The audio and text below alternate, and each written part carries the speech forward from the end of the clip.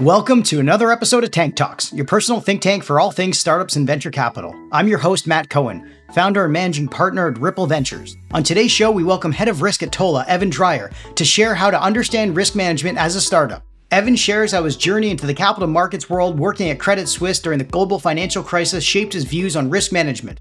We dig into the lessons he learned from history and how founders should think about risk during their startup journey. We spend time discussing how the lack of risk management at bankrupt crypto exchange FTX is not something startup founders should just ignore, and some suggestions on what founders can actually do to avoid becoming the next FTX.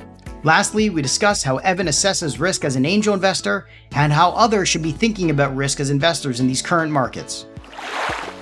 But before we get started today, as our listeners probably know by now, the team at Ripple is always focused on helping our founders and portfolio companies find the best partners to work with. And when it comes to corporate finance and cash management, there's nobody we recommend more than the team at Jeeves.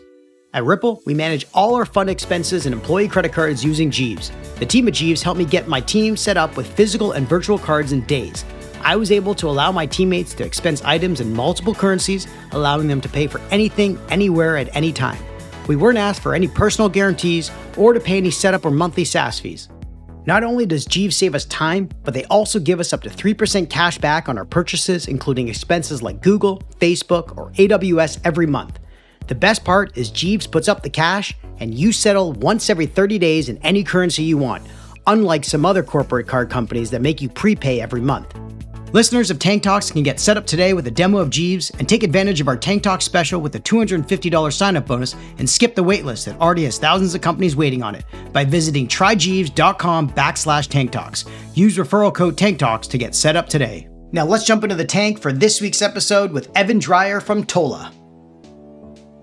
Thanks for joining us in the tank today, Evan. Thanks, Matt. Honored to be here. Evan, your timing for joining us in the tank today as a risk expert, given everything that's going on in the markets these days, is super important. Given everything with the FTX and the Twitter shit show, it's taken over social media. But before we dive right in, it would be great if you can give our audience some background on how you got started in the risk management space and your overall investing journey. Absolutely, Matt. So I took a unique path to risk management because I started my career in investment banking, specifically on the capital market side of the business in 2010 at Credit Suisse. It was a really unique time for the markets because they were coming out of the crisis, and really what was happening in the overall landscape was transforming in real time. So it was awesome to kind of start my career at a very dynamic time for markets. I really let that dynamic, what's happening and following that guide my career. I moved from there to our M&A group at a time when we were rolling out a new contested situations team. So that's shareholder activism, hostile takeover defense, something that had really kind of come up as investors and hedge funds were thinking about the future market and what this new world meant.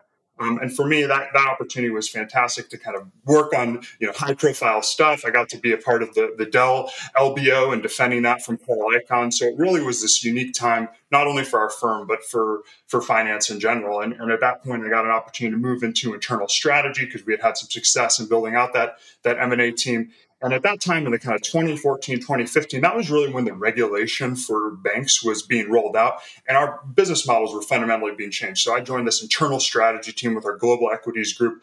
And really at that point in time, the strategy became a lot about risk management. All these new rules and capital regulation fundamentally changed the business, who our competition was.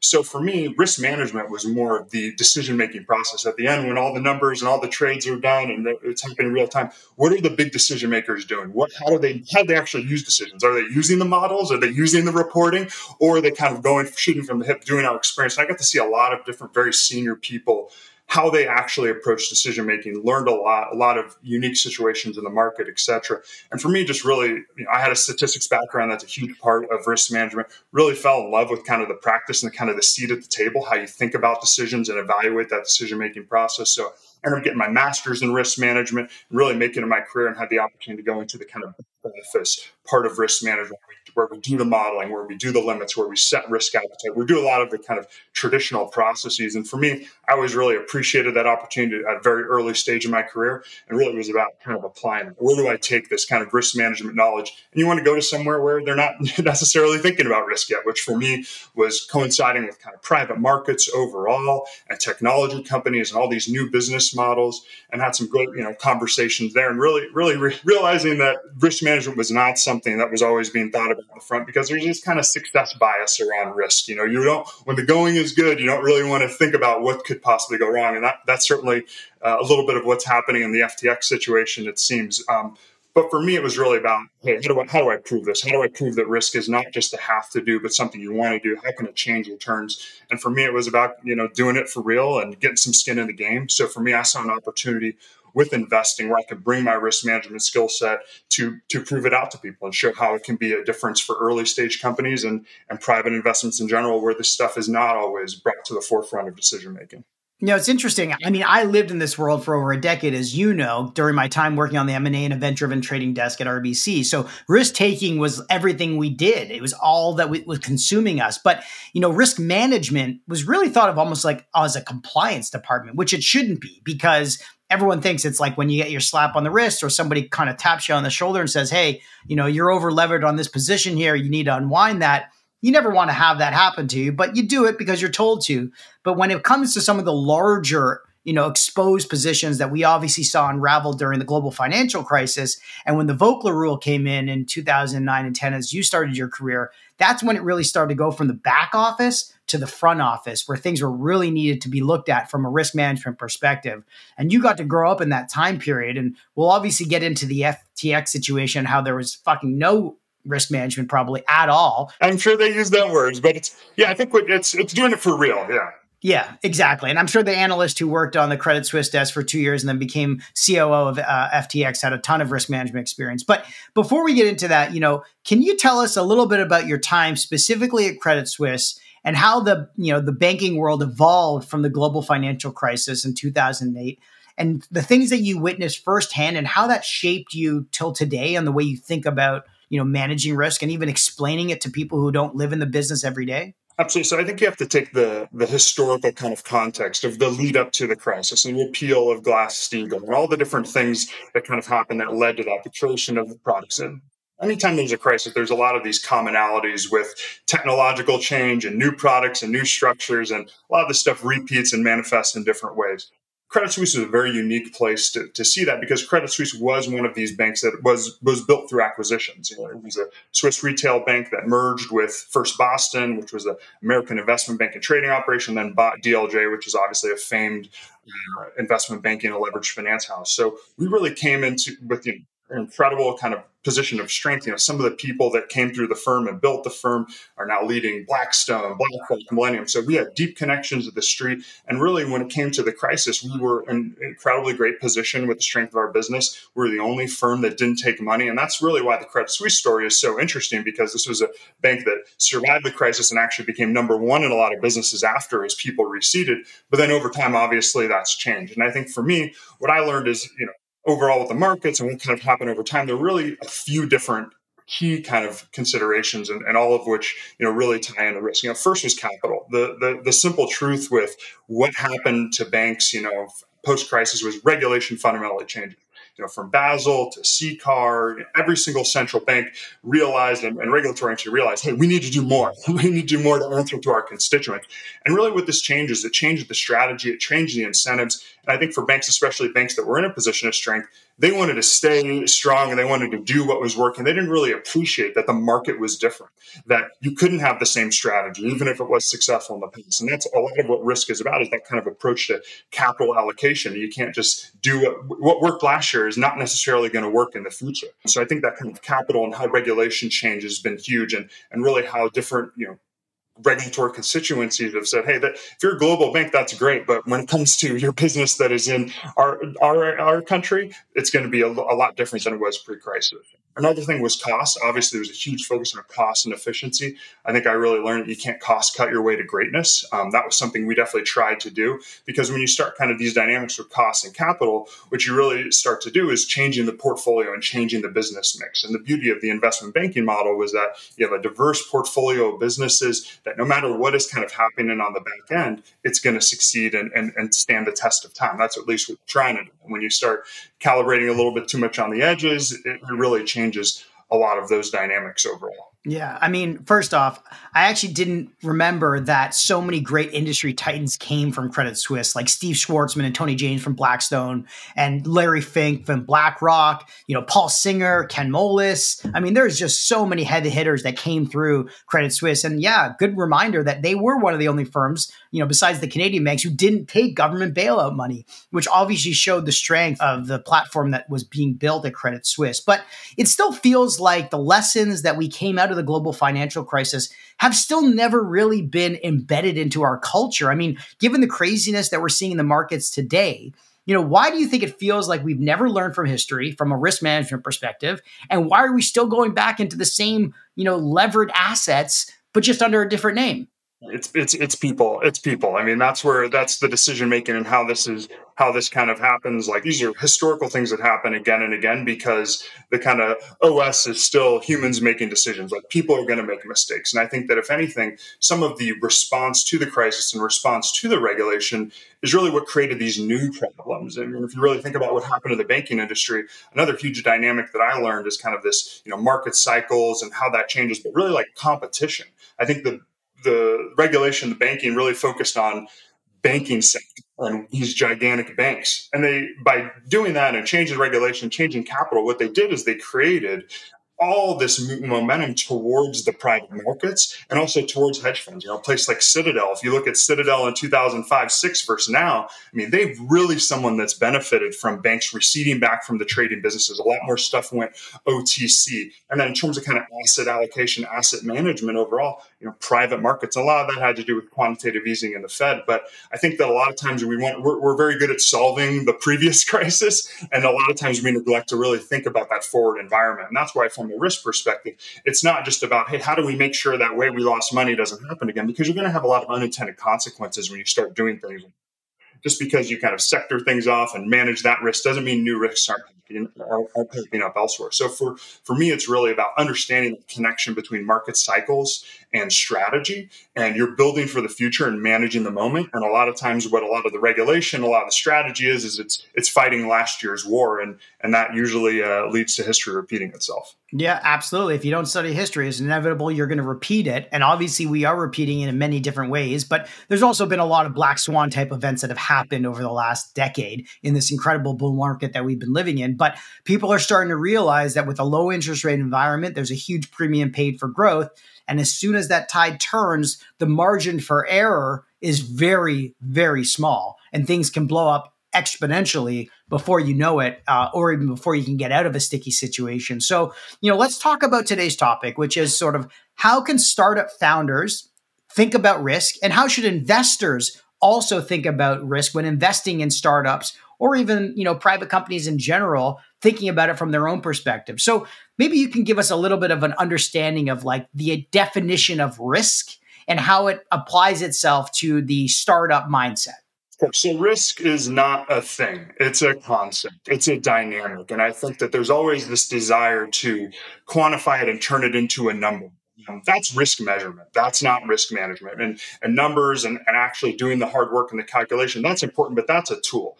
Really what risk is about is assumptions and expectations. Really trying to understand, what do we think will happen? What is that baseline, and how much do we deviate from that? What is the spectrum of outcomes? It's not so much, hey, here is what our risk is. That's a point in time. That's a number on the page. If you don't understand how it was calculated, what the purpose was, it's really not, it's not that useful at all. And that's kind of the traditional risk, and kind of, oh, here's the limit and here's what we do. Well, how did that limit get created? How did this start? A lot of times, again, it creates these unfortunate incentives that end up manifesting in something completely unexpected.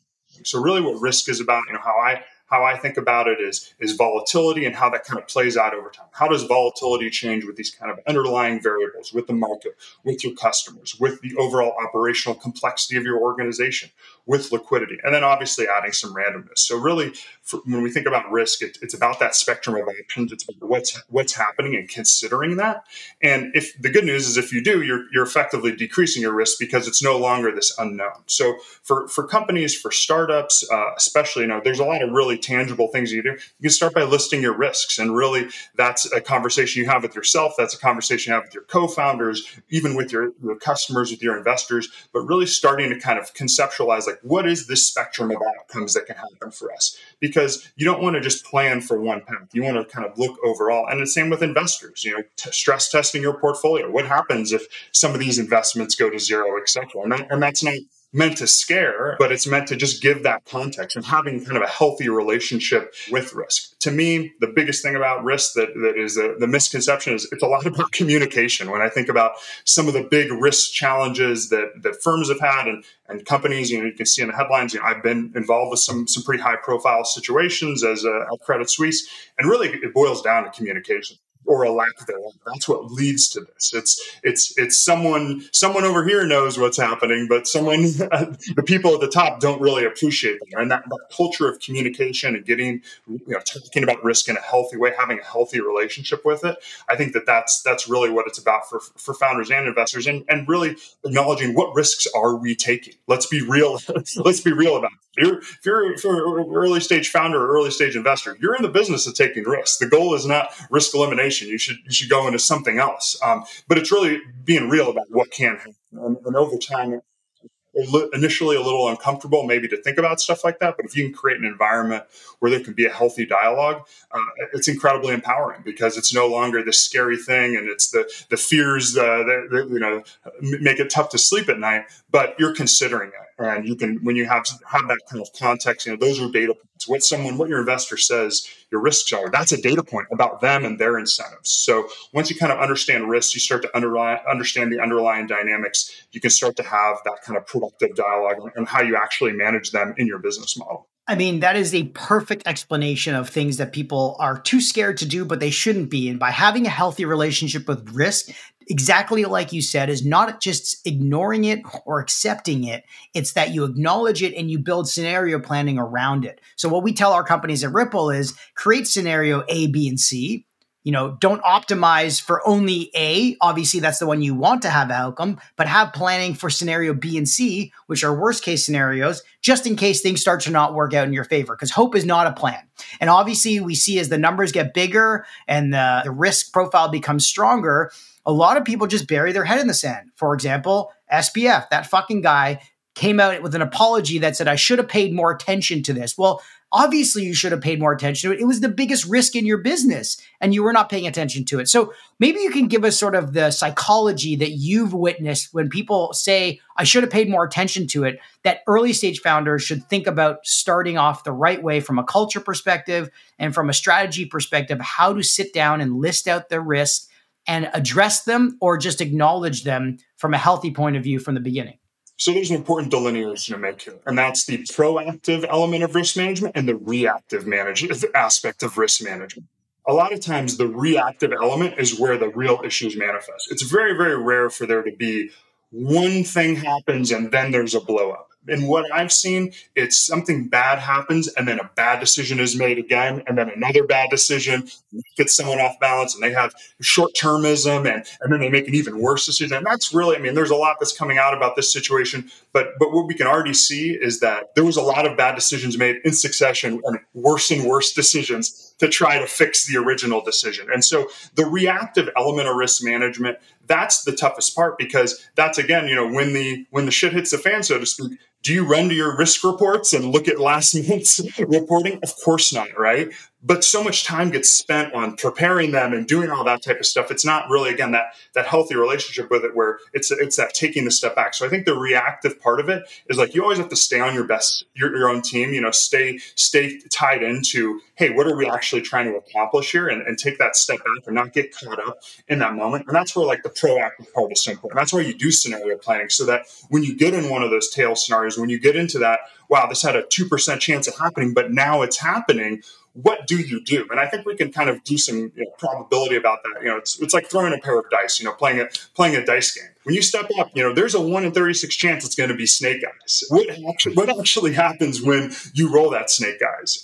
If it means you walk away from the table and never play the game again, that's a risk you weren't willing to take. And a lot of times that's kind of, people forget that part of probability and even at an institutional level, concepts like VAR, value at risk.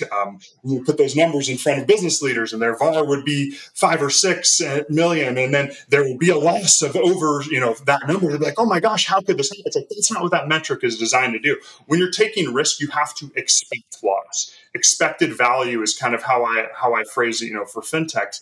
You have to, if you're putting risk out there, you can't just say, hey, this is what our return is going to be. You have to haircut that for what risk are you actually taking, and expect there to be loss every month. And I think that a lot of times people don't want to think about what can go wrong. And so when it actually starts going wrong and they've never thought about what can happen, they make poor decisions. And that's really why it's about having these conversations on the front end, thinking about it on a monthly basis. What can companies do after, you think about your risks and what they are, review it every quarter. That's something, have that quarterly meeting and have it in a healthy dialogue and think about the probabilities. What are the new things what was something that we were worried about that we aren't really worried about anymore?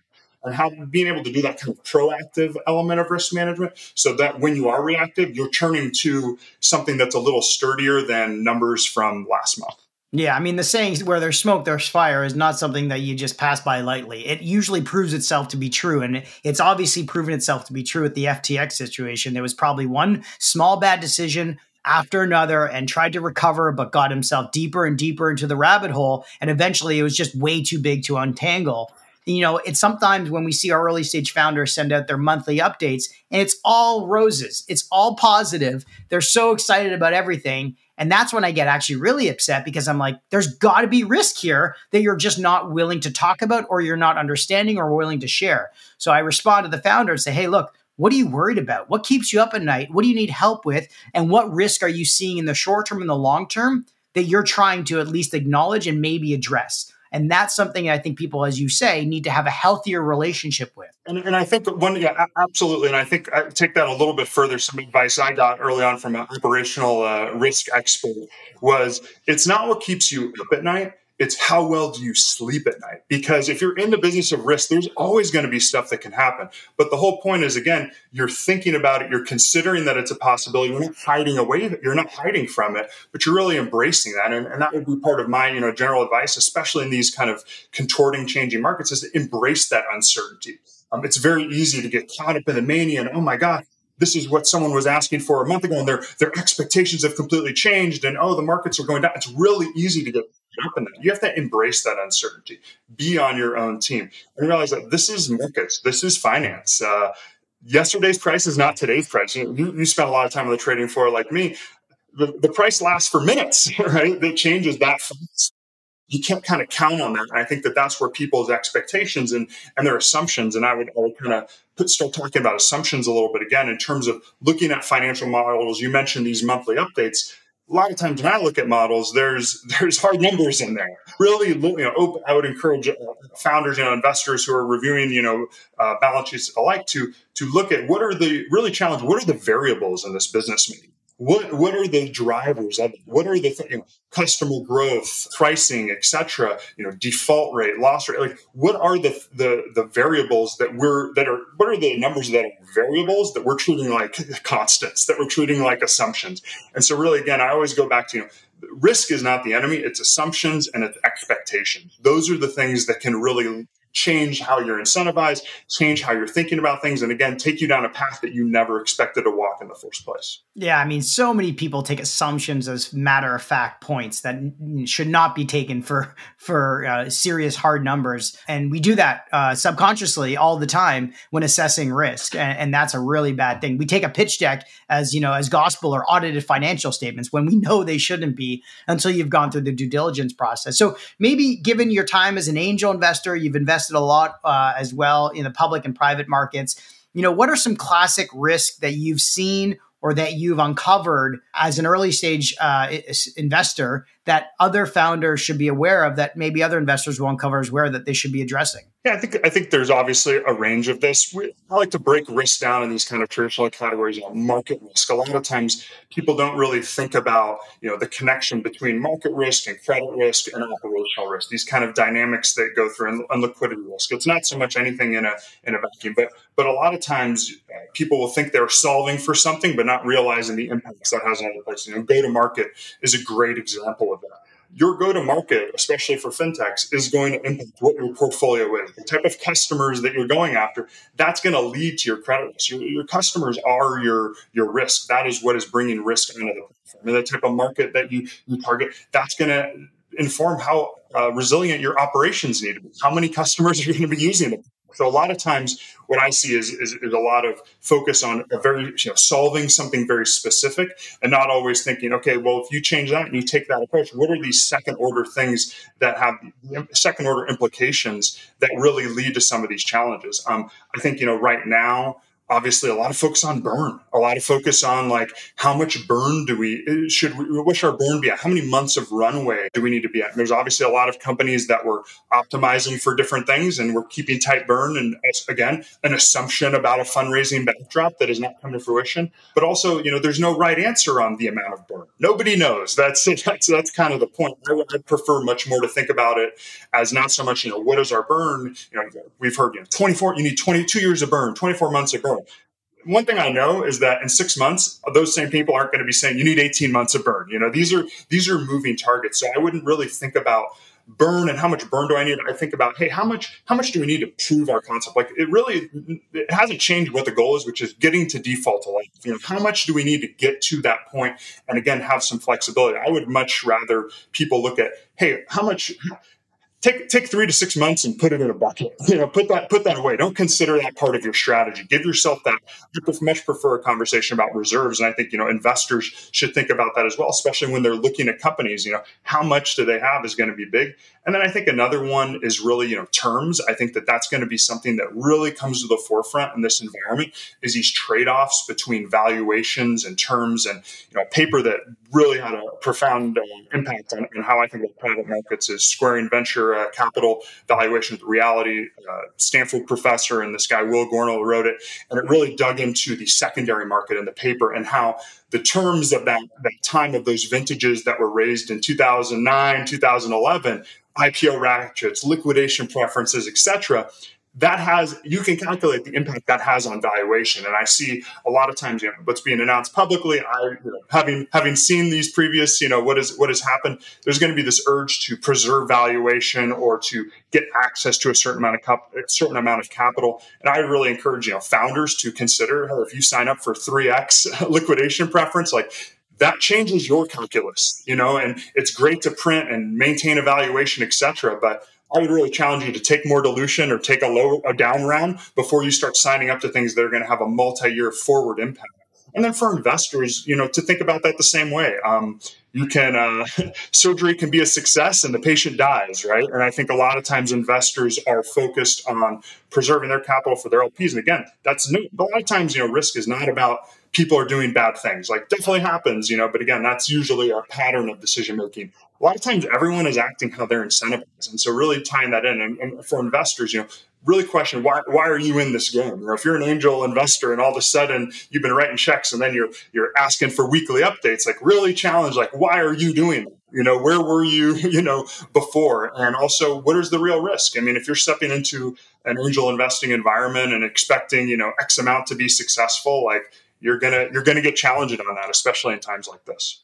Yeah, I mean, it's a perfect comparison to sort of how people need to be willing to compromise on risk and do it intentionally and not just saying, well, it's what I need best for my model, and this is only important to me and fuck everyone else, because there's other risks that you're now basically uncovering or forcing to the head because of what you're kind of taking a hard line on. So for example, if you're an investor, let's say, and you're trying to put a term sheet together, and you're putting all these different things in like liquidity preference and ratchets and all that stuff and board oversight and sign off, the biggest risk you're now putting up in front of the founder is founder flight. The founder's going to leave. He doesn't want to deal with this anymore, even though they signed the deal. And you're like, great. So I'm holding on to an asset that has no leadership because I was so adamant about holding on to my liquidation preference or some sort of preference just for you as the investor. But you just ignored all the other risks that are now coming to a head. That's exactly it. Those changes in that strategy, like the things you do now because you think you're solving for X, the implications of that, over time, look to history, like this has happened before. Like people, again, will leave those companies. It's not going to manifest right away or else you failed with the term sheet. It's going to manifest in 2 years when times get good and that founder realizes, why am I working so hard to make sure this guy gets paid and me and all my people, it's a different calculus. So I think that really, again, it's that connection between market cycles and business strategy.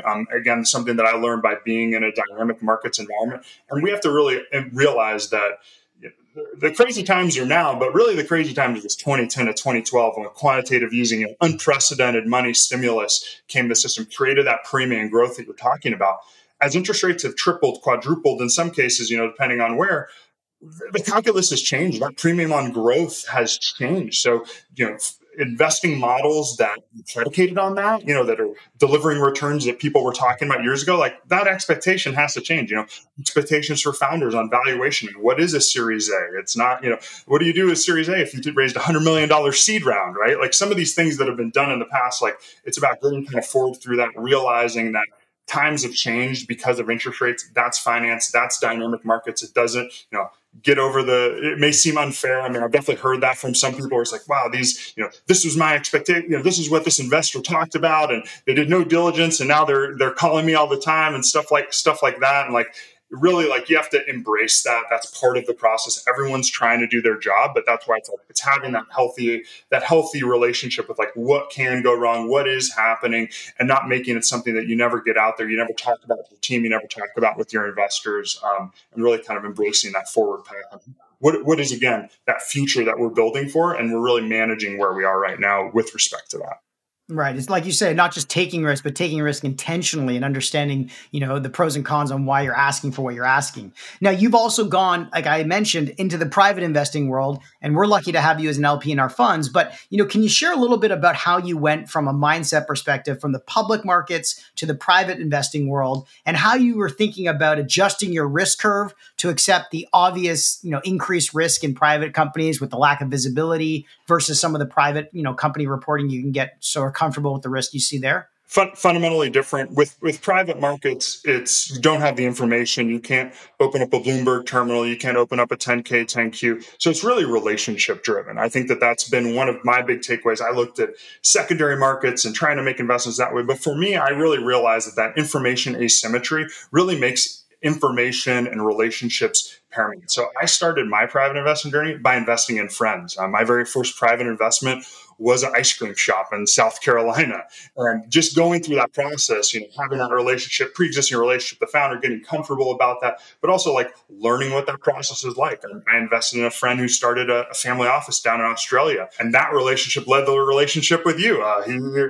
Gavin and Jonathan introduced us. And obviously, becoming an LP in your fund, I've learned a lot. So a lot of what, private investing is about relationships, but also learning something. I think the beauty with a private investment is that you get that different type of information. You get that direct connection. You're talking to the guy who's managing money. You're talking to the CEO. You invest in Apple, you don't get to talk to Tim Cook. You don't get to learn directly from them. And so I think a lot of, especially getting out, a lot of the benefit is getting the experience, understanding that, and really getting something from it. As an early stage investor, especially an angel investor, if you're running for pure monetary reasons, like you're better off playing the public markets. Like build a model, do a basket of options in that way. Angel investors, like you're taking a lot of risk, again, acknowledging the risk that you're taking, and you want to get some benefit in some way. It's right there in the name. Because you are an investor in the company. It's something you believe in. I mean, that's something that really, I will see great business ideas, but if it's not something that I think will be potentially possible, but as an angel investor, when it's my own capital, I want to be investing in things that I want to see succeed, and not just because there's a return. And I want to invest in people that I want to see succeed, that I think are approaching things the right way. So it takes a little more due diligence. It takes a little more time. In terms of thinking about things, but for me, it's really about that. And then when you think about kind of portfolio construction, I think the way I've approached it is the LP interest in investing in funds. You want to invest in experts like yourself. For me, I learned a lot from that, but that's also kind of my market beta, so to speak. And then I really view angel investments as that kind of single stock options on top of that, where these are potential things, and these are high conviction trades, but really managing your risk down. I think part of the benefit in the current private investing market is that it doesn't have to be a $50,000 check, $100,000 check like traditional angel investing was. There's SPVs now, there's angel angel list and you have this opportunity to, for even a few $1,000s, get involved with some of these companies, learn, try to bring value to try to kind of stand out, because ultimately, these are long roads to actually see a liquidity event, that aren't, near-term acquisitions. So you're going to have some type of relationship. Really what you want is to get the opportunity to look at those follow-ons and those other offers. And that takes kind of, again, it always starts with that relationship. Yeah, for sure. I mean, I had to learn the same journey that you did, that your network can benefit, but also, receive benefit from the network that you just joined when you invest in a startup or a fund. And so you can take advantage of that. But also, like you said, you can't change the outcome of Coca-Cola. They're going to report every quarter. They're going to do what they want to do. And you as a silent shareholder is along for the ride. And if you're not okay with that and you want to take it a little bit of a step further and have impact on potentially the outcome of your investment, then the private market ecosystem is something that you may want to take a step into. But doing it from a risk-adjusted basis and understanding there's a lot of lack of visibility and control, but also the ability to influence sometimes the outcomes are the pros and cons of doing that in the private side. But how do you add value as a private investor? I know personally how I've gotten value from you as an LP in our fund, but maybe share for our listeners how you think about adding value to the other private investments you make. By where you have expertise. I mean, I've been very fortunate to have a breadth of expertise in finance, investment banking, capital markets, strategy, risk management. And really it's about understanding the company and trying to see, like, what do they need? What you're approaching. You're not a consultant as an angel investor. You're not just going to have, here's how I interact with founders. Here's how I do it. You want to do it on their terms. They have plenty of things they're trying to manage. So for some companies, yeah, it is about, making introductions, trying to help them with strategy, trying to help them with risk management. But that's got to be a two-way street. That's got to be something they're interested in. So it's really depends on the founder, depends on the company and how that changes over time. There's been companies that are very active initially, and then that changes, and vice versa. So it's really, as an investor, you want to always keep the context. You want to keep the perspective. You want to keep them on the right track, in my mind, and try to be proactive about that. It's also just simple stuff. Picking up the phone. If they ask for an introduction, actually delivering that. It's easy to say, hey, absolutely, my network, anyone you want to intro to, but actually doing that, actually carrying through with that. Also getting past the seed round, that initial fundraising, once that kind of excitement has died down, again, reaching out proactively is something you've talked about, grabbing coffee, but also having a call, seeing how things are going, as a person to person. These are, again, personal relationships. These aren't corporations. They are, but they're getting on that path. So I think in terms of adding value, you definitely want to offer your professional expertise. And I think that's the exciting thing about angel investing for everyone is, for example, doctors, investing in a healthcare company, you have a lot to potentially add there. Same with lawyers, have someone who can look over a document, or people who are in sales, when they angel invest, they're able to give advice on that. So you want to kind of bring your domain expertise, make sure the founders always realize that's available to them, but really make sure you're doing it on their terms, because the last thing you want is you spending a bunch of time trying to tell someone something and they're just trying to listen to appease you. You never want to kind of have that. So I really think you gotta again have that relationship, know what is this, how can I benefit this person, but also make sure you're doing it on their terms, because as a founder, you got a lot of different people that are giving you advice. And so I would, turn that the other way. As a founder, you want to get that advice, but everyone's a data point. Everyone's got their own incentives. And I would really say, that's where skin in the game comes in. It's great to talk to people and have conversations, but when someone has skin in the game, that's the only way to really get incentives aligned. I completely agree. When a lot of people are in corporate jobs at lawyers, accounting firms, consultings, they always say, how do I get involved with startups? Or how do I get some of these startups to get me on as an advisor, or will compensate me with equity? I'm like, well, that makes no freaking sense.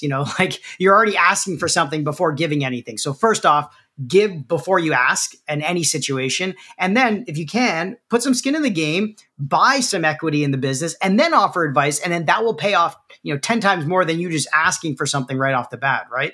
For you, put skin in the game for you, not for them, right? It's very easy to have a conversation and give a bunch of advice when you've got nothing to lose and nothing to gain. It's not going to be genuine. When you have that skin in the game, it really makes sure that your incentives are aligned with the family.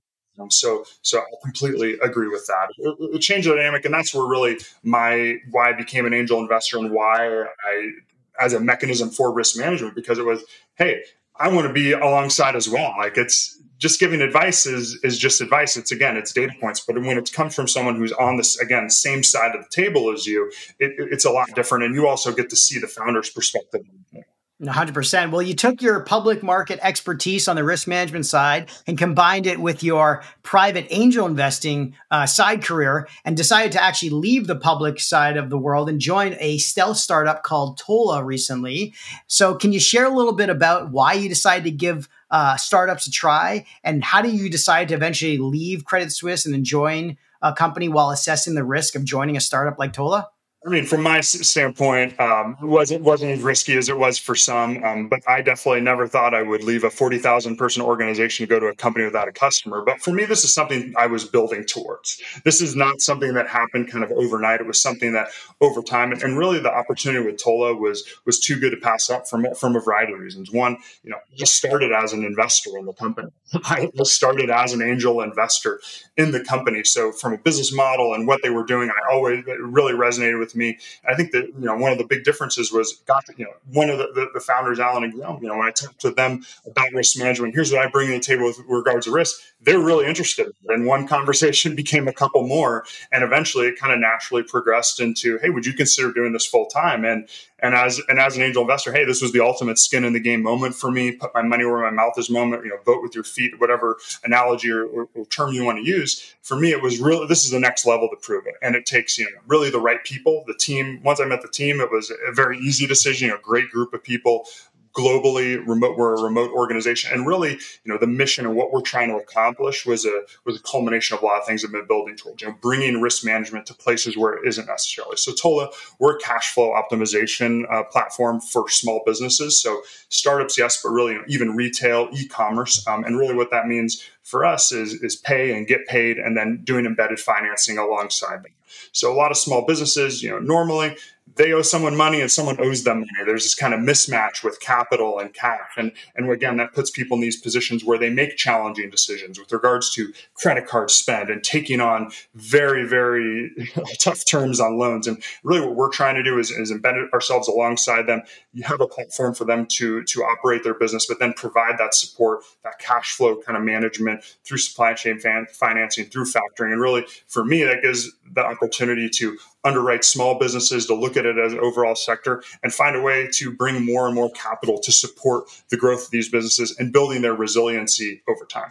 So how have you added value besides from the risk perspective and obviously as an angel investor now that you've been a part of the company's journey as an operator? Absolutely. So I think it's really about what can we take from these institutional risk management approaches? What does that actually mean to the early stage? How do we think about putting together our list of risks? How do we think about our financial model, about our projections, how we think about what are the assumptions in here? So I think I've been able to bring a lot in terms of how do we do, we know what we want eventually in terms of structure, but what does that actually mean, and making it tangible? How do we think about products? How we think about go to market, using kind of what I know with markets overall, and then the actual risk expertise with regards to underwriting. When we have the opportunity to have data on a small business, what numbers do we care about? How do we think about risk with related to them? How do we think about balances and volatility? And what is the appropriate level to underwrite them, not only on an individual basis, but at a portfolio level? Because ultimately for us, again, about attracting more capital to this part of the market, our underwriting is going to be what different providers and partners care about. So really trying to lead with risk management, make sure it's not a have to do type thing, but really it's fundamental and entwined with the strategy. And that's why this business was so perfect for me, because risk is so fundamental to what we're doing at a customer by customer basis, but also at a platform basis. Well, it's super exciting. And I'm so happy to have you finally join the startup world and ecosystem as an operator after leaving, the ivory towers like I did working on Wall Street to take your shot at rolling up your sleeves and building something that people really love and are passionate about. I find that risk is something that people kind of think about as the elephant in the room. And my father-in-law always says, how do you eat an elephant? Well, one bite at a time. And that's kind of like how you should think about risk, right? You don't have to just list it all on a whiteboard and say, well, there it is. And, go back to your day job. Good luck with everything, people. It's really accepting, or first acknowledging it, understanding how they could kill you or create you, and then going through each piece one bite at a time is how people should really think about risk.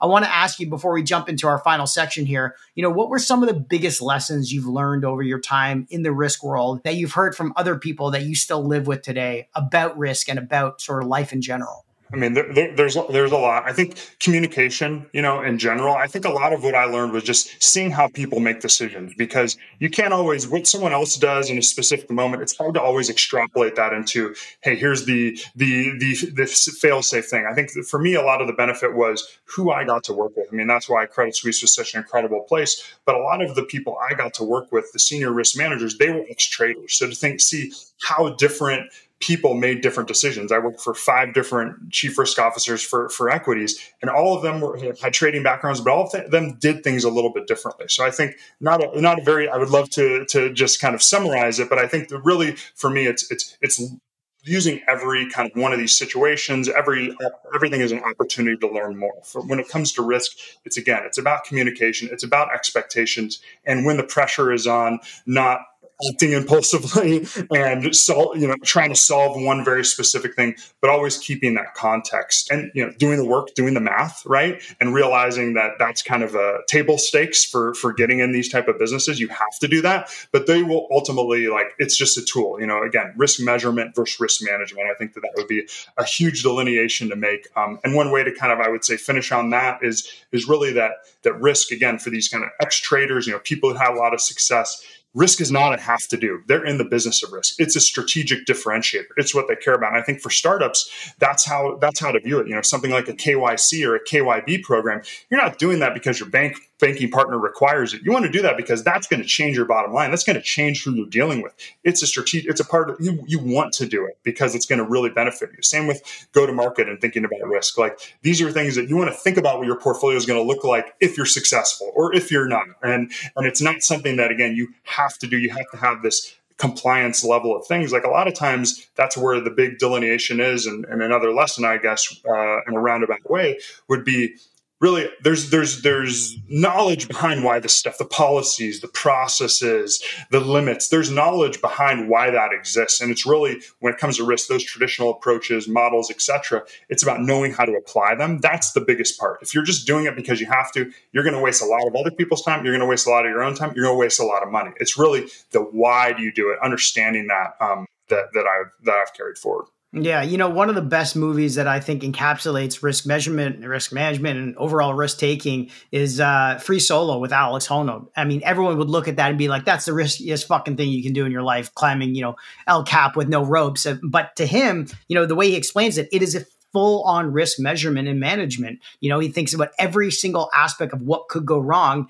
and addresses the situation and does it what he does, which is makes him, the greatest free solo climber in the world. It's so perfect, Matt. And we've never talked about this, but I actually went to a screening of that movie and he did Q&A. I asked him a question about risk in there. And to him, his answer was effectively to me, it's not risk. Right. And I think that's why it's so everyone wants to just have an answer and have a framework. But that's why it's really about having that healthy relationship to risk. One person or something that's risky to some person is not risky to another. And it's really that dynamic. And he's a fantastic risk manager, at least for now. Yeah, exactly. Before we jump into our fast favorites, I got to ask you your quick take. What do you think happens with SPF and FTX? And what do you think we see come out of this from the next 10, 20 years? Having been in situations, what's happening internally versus publicly, I don't want to rush to judgments. I ascribe to the kind of man in the arena dynamic. All those caveats aside, this situation looks really bad. Everyone's kind of trying to paint, is it Enron? Is it Theranos? Is it Lehman? I mean, to me, there's a lot of Madoff in it for sure. But the one that I keep going back to is bringing down the house. The story about the MIT students who went to Vegas and were counting cards. There is a dynamic of very smart people who were making really bad decisions, but because they're getting away from it, it got bigger and bigger. So overall, you look at the balance sheet, you look at some of the stuff that's coming out, there's a high level of incompetence with regards to this. So I think that there's going to be a lot of changes on the back. I think how crypto's being advertised, I would expect that to be a place where the Consumer Finance Protection Bureau takes a hard look at what type of Super Bowl ads will be allowed. But I also think that just from the investment community, hey, this was a pretty significant one. This is something we're going to be looking at for many years. To me, the bigger thing about this is now the second time in a couple of years that a technology-infused trading platform has gone through a massive overnight liquidity crisis. Obviously, Robinhood, GameStop, the other one. And I think it's going to be very interesting from a history standpoint to look at Robinhood and their partners and why they why they survived and how, some of the good things they did, for the bad things, and then FTX. But I think that, hey, these type of situations, this is going to be something, in a few years there'll be a Netflix or Hulu series about him. I just don't know who's going to play him yet. It's going to be Jonah Hill, and I'm sure he's sharpening his pencils and studying a lot of different YouTube clips on this guy. So thank you for sharing your thoughts on it. Before we wrap things up, we always ask our guests for their fast favorites. So first off, your favorite podcast. I'm a big fan of history. Revolutions, Mike Duncan. He goes through a variety of previous things. French Revolution 1, Season 3 is my favorite. Incredible listen. Listen to it a few times. Love Revolutions podcast. That's a good suggestion. Next is your favorite newsletter or blog? I've been a huge fan of Matt Levine's money stuff at Bloomberg for a long time. I've been following him since he was on Deal Breaker. It's pretty incredible. He's someone who's taken an interesting path to being a writer, being an ex-lawyer, being an ex-Goldman convert trader. So that's must read for anyone interested in finance, even just generally. And he's a pretty creative writer as well. Yeah, he's definitely going to win a Pulitzer on probably this FTX saga when he's all done with it. Favorite tech gadget? I have a drone, a DJI Mavic. Absolutely love it. Something that actually then became a little bit of something I use a little bit more. I'm on the board of San Francisco Baykeeper, and we do a lot of pollution investigation. We lost our drone pilot, so I've actually had to step up and put my drone to the test when we were covering the kind of algae bloom. I got the bat signal, so I got to actually. It became more of a hobby and kind of became a part of what I was doing for the Baykeepers. Wow, getting called into battle. That's pretty cool. I like to hear that. Always available for that call. Okay. Favorite new trend? For me, it's digital yoga. I mean, I got into yoga after I had a big challenge with my back a few years back, and pandemic hit, and it really changed how it happens. But now there's a lot of teachers out there. Mine, Allison Smith, is doing an incredible job with that. So I just love the idea that I can hop into a class kind of wherever I am, whatever time. So I think that this kind of digital fitness, maybe in general, would be the trend that I would point to, and for sure. That's a good one. I think that one's going to be one of the ones that carries through after the pandemic is all finished and done. That a lot of people are going to be happy that they got into. So good luck to Peloton out there. Favorite book? I'd have to say Andrew Roberts' Napoleon book. That's one that I've come back to a couple times. Could do a separate podcast on that alone, but that's an incredible book. And for that time period, when democracy was really kind of coming into the forefront of across countries, like such a fascinating time, and a story that I think is pretty incredible. So both your podcast and your book are on the French Revolution. And hey, there's a lot of history. There's a lot of history books over there. Like that's part of risk management. I mean, when you're a risk is history is a huge part of that. You're a historian in some ways, so I definitely try to take time. Bully Pulpit about Teddy Roosevelt and William Howard Taft is another great one. Again, media, and a lot of times like history repeats. I think it's about it rhymes, and you can learn a lot from these kind of periods of profound change, which I think we're living in. I mean, internet, digitization, it's changed everything. I think in 100 years someone's going to look back and be like, what a fascinating time.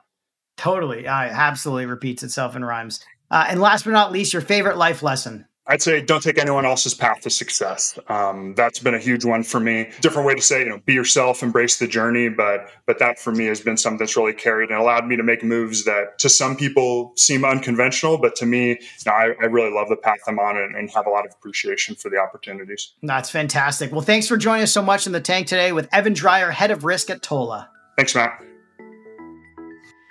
Thanks for listening to another episode of Tank Talks. To learn more about this episode, be sure to go to Apple Podcast or Spotify to find more detailed notes on this episode or to check out previous episodes. Also, if you enjoyed this episode, please leave us a review and a rating as it helps us out a lot. And hit that subscribe button so you can get notified when new episodes come out. Finally, make sure to give me a follow on Twitter @MattyBCohen or @Tank Talk Podcast to stay up to date on new episodes or to be a guest on our show. Till next time,